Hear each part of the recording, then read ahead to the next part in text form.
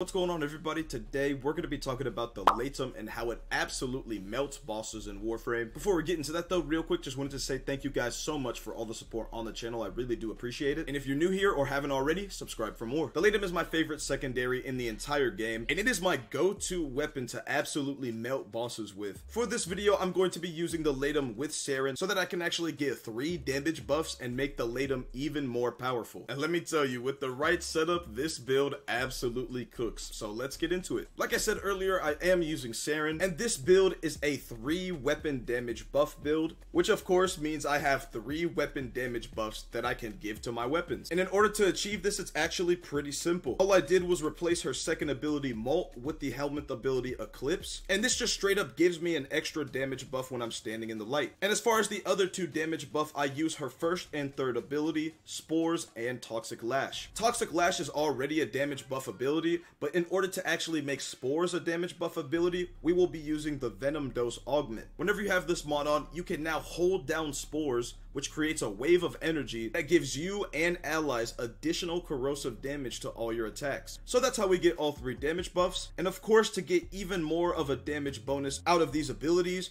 we need to increase our ability strength. So for this build, I will be rocking 370% ability strength. Let's go ahead and talk about the mods that I'm rocking with the LAETUM. Recently, I made a video dedicated specifically to my build for the LAETUM, and somebody left a comment on that video letting me know that it's actually a lot smarter to build the LAETUM into more damage buffs instead of crit buffs, which is 100% true and definitely the better way to go to get more damage out of the LAETUM. Shout out to that viewer for the comment. So these are the mods we're going to be rocking with this build. I got Galvanized Diffusion for extra multi-shot, which overall increases weapon damage. I got Primed Convulsion and Primed Heated Charge, so I can get radiation at a higher percentage. I got Augur Pact and Hornet Strike for a flat damage bonus. I got Deep Freeze and Pathogen Round so that this weapon also does viral damage on top of the radiation damage. And then I got Accelerated Isotope for extra radiation and fire rate. And like I said earlier, with the right setup, you could totally shred through any boss's health bar. It's pretty amazing. And yeah guys, that's gonna be it for this video. Let me know what you guys think of this build down below, and if you have a build that you personally like to rock with the LAETUM, feel free to let me know in the comments below. Before this video ends,